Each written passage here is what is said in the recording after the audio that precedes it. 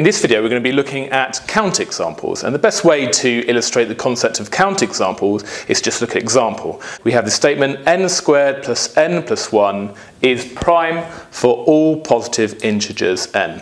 There's just a few words I want to check you understand first before we see whether this is true or not.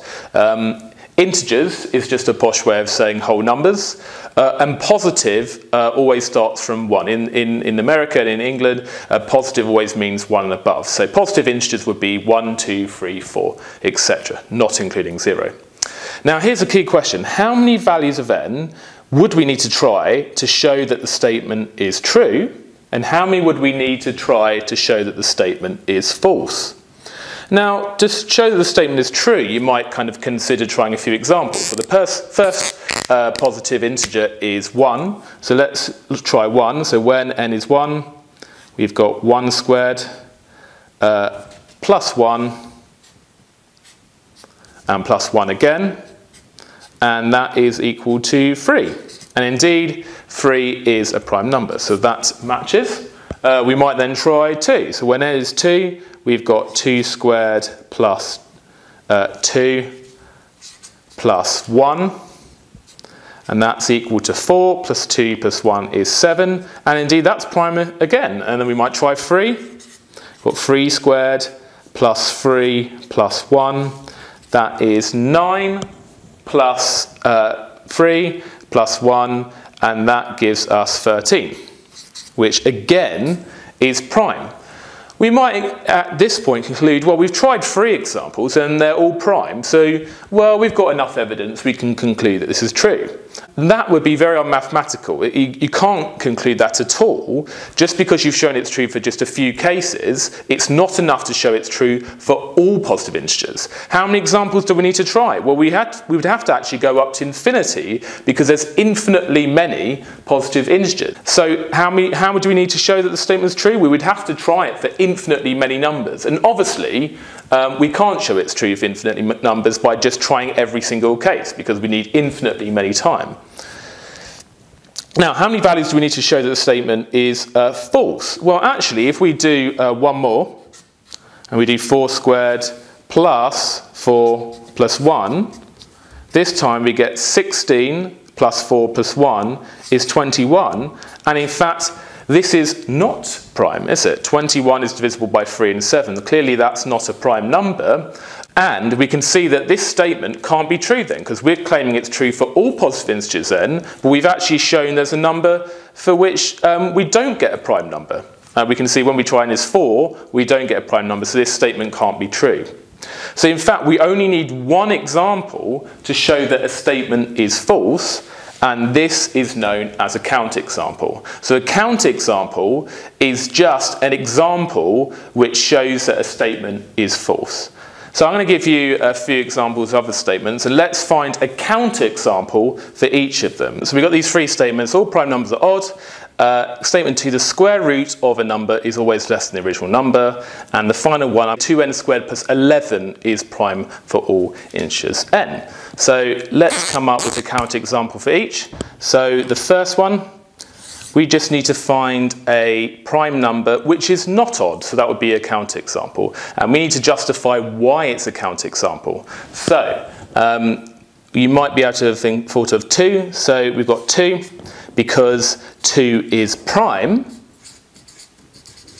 but not odd. And then we've justified it is a counterexample. Yep. What about the second one? We've got to find a number where the square root of the number is not less than the original number. And you can actually think of any number you try between 0 and 1 will be a counterexample. So let's just try 1 for example. So if we do the square root of 1 is 1, but, and then we need to explain why it's a counterexample, 1 is not less than 1. You could have also had 0, the square root of 0 is 0, which is not less than 0, or even something like, well, the square root of a quarter is a half. And in fact, when you square rooted it, the number actually became bigger. And finally, we've got this third statement here. 2n squared plus 11 is prime for all integers n.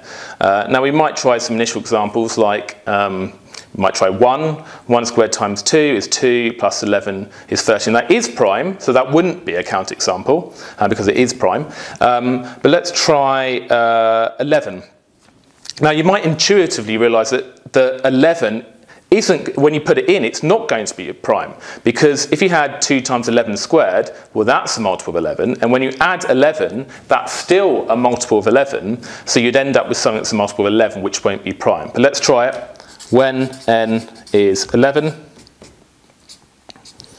then we get 2 times 11 squared plus 11, and that's going to be equal to 2 times 121 plus 11, which is 242 plus 11, which is equal to 253. And we need to justify why that is a counterexample, and we just need to say which is not prime. Or we could have said it's a multiple of 11.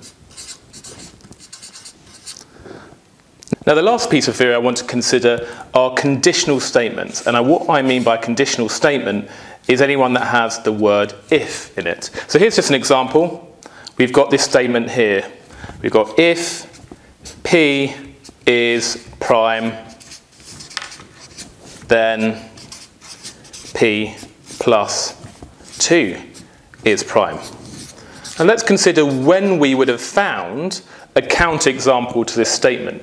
Now, to have a counterexample, this condition here, the if bit, if P is prime, that has to be true in order for the statement to be even relevant in the first place. If that's not true, then we can't find a counterexample because the statement's not even relevant. And this conclusion here, the bit after then, in order to have a counterexample, that needs to be false. So we need the condition to be true, and we need the conclusion to be false. Now let's consider 3 different examples here, and whether any of these are counterexample. We've got 7, we've got 9, and 11. We're going to consider, is the condition true, and is the conclusion true? Now let's start with 9 first.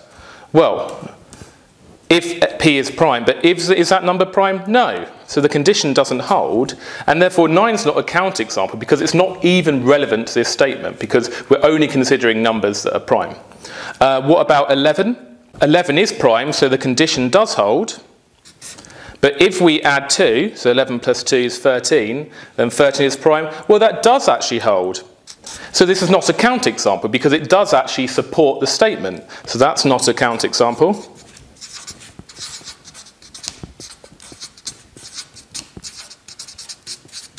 And this one here is not even relevant, the 9 we had before, not relevant. So the last example here, we got 7. Now, does the condition hold? Well, 7 is prime, so the condition holds. And does the conclusion hold?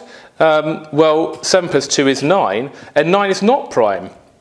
So indeed, that does falsify the statement, because the statement's relevant because the condition is true, but the conclusion doesn't follow, and therefore this indeed is a counterexample.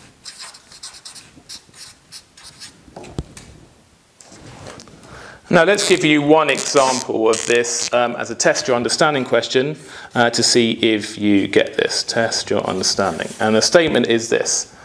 If n is prime, then n squared plus 2 is prime. Yep.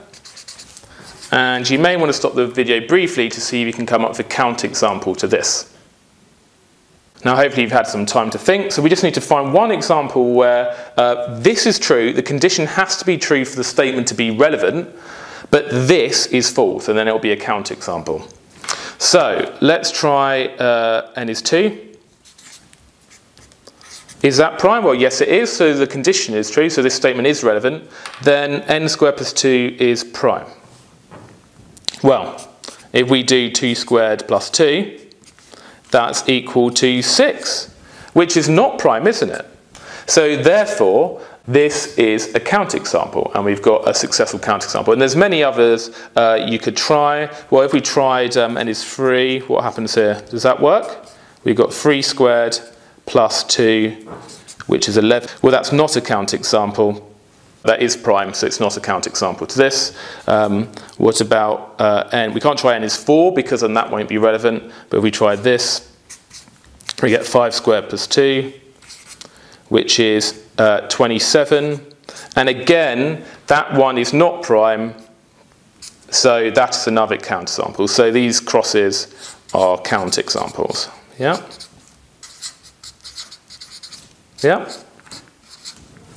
To the final puzzle, I thought I'd give you this challenge. And in fact, this is from the MAT, the Maths Aptitude Test, which is actually the test that Oxford University and now Imperial University use for students who are applying to the universities.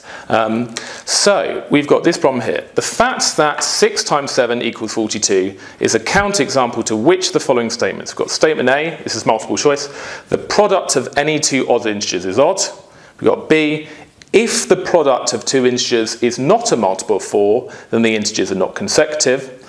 And we got C, if the product of two integers is a multiple of 4, then the integers are not consecutive. And finally, any even integer can be written as the product of two even integers. So let's look at each one of these in turn. So let's look at the first statement. The product of any two odd integers is odd. So we've got this fact here. Now we've got 6 times 7 is 42, but here we've got the product of two odd integers. But this is not the product of two integers. So in fact, this statement here, this example here is not even relevant. So this is irrelevant. Yeah? Because this only concerns when we have the product of two odd integers, and that's not. So it's not a counterexample. It's just irrelevant.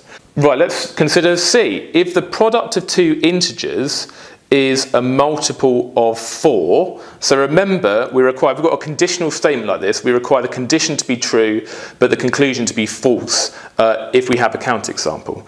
But the thing is, 6 times 7 is 42, that's not a multiple of 4. So again, it's irrelevant. What about D? Any even integer can be written as the product of two even integers. Well, that's definitely not true in general. It's not an example of it, because it's saying any even integer. Well, that is an even integer. It says can be written as the product of two even integers, but it's been written as a product of an even and an odd integer. So again, it's not a counterexample there. So that's not a counterexample.